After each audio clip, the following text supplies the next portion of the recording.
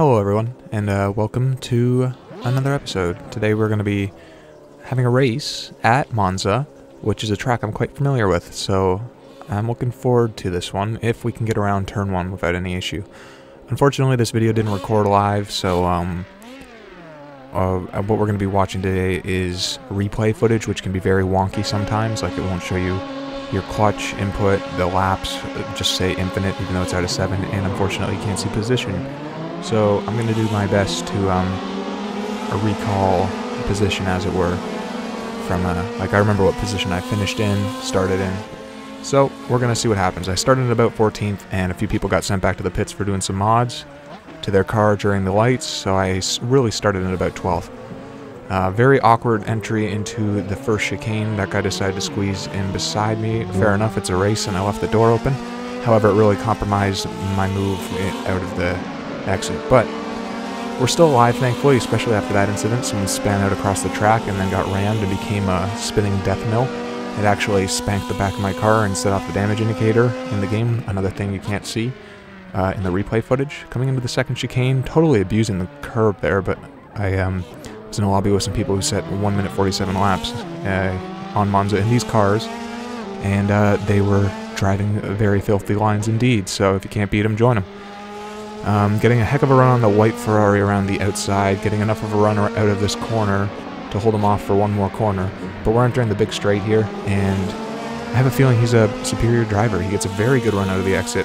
He is definitely reeling me in big time. And then I just tipped 2 wheels on that green, white, and red curb, and it breaks all traction. I have to get totally out of it, which is probably for the better. Avoids any chance of an incident coming into this big sweeping S here. And again, just totally abusing those limits. You're going to see it get worse and worse over the course of the race.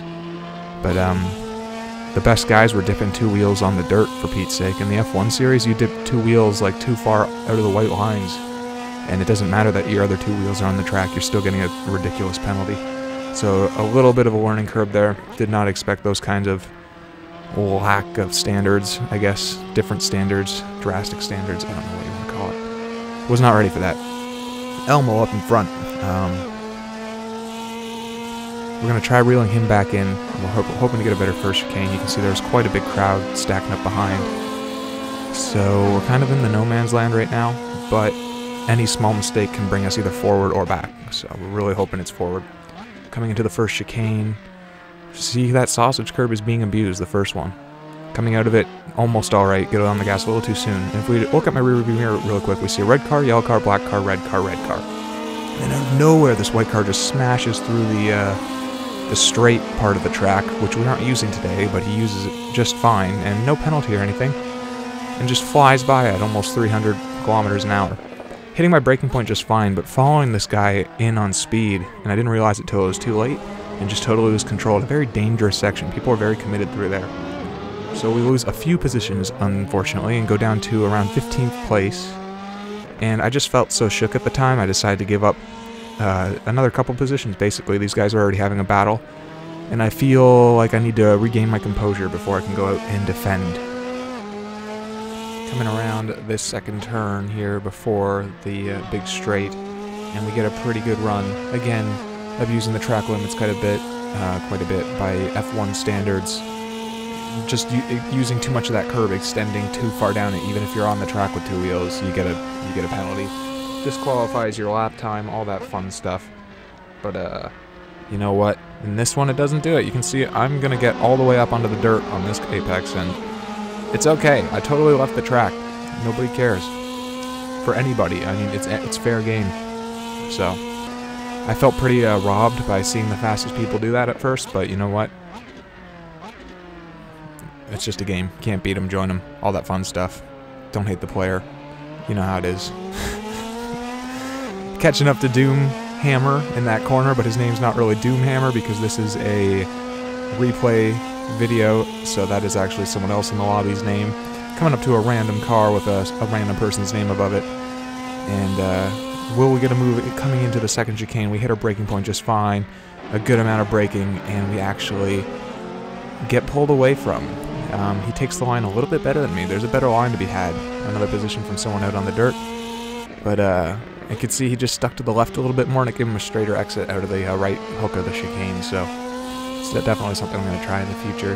Definitely room for improvement on the road to perfection. A random praying Ferrari pounces on me, thinking I'm a passing gazelle, but fails miserably. Unfortunately for him, he just was having a hard time regaining control. These cars, when they're outside of their limit, they're almost like impossible to control. You're sort of like right on the edge of completely losing control. That's why I brake so much coming into this section. Another position gain to a car passed on the side of the road. What was I saying? Yeah, you can see I brake up a lot coming into the first left-hander, the sweeping S. And that is simply because I don't want to upset the car over those curbs. They might be small curbs, but upsetting this car just makes it almost like a lost cause. You can't recover it. Beautiful exit around this corner.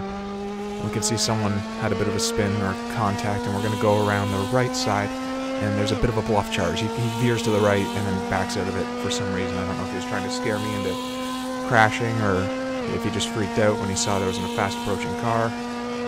Bit of a bluff charge. Felt like a bear was bluff charging me there, so that's what it felt like. Lots of traffic building up behind. I believe we are now sitting in about, what is it? Maybe 13th position, give or take. Clawing our way back up the leaderboard.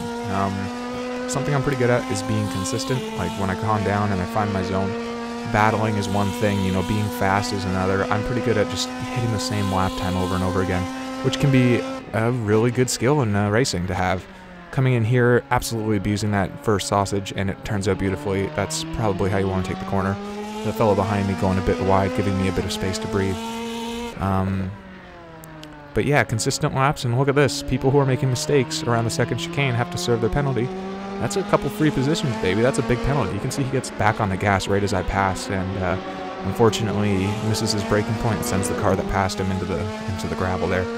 Not the best video footage to like the best angles to show you guys, but I think you get the gist. 2 laps later, we have another little bluff charge. Not sure what that's about. Probably serving his penalty, and decides I'll get into the middle.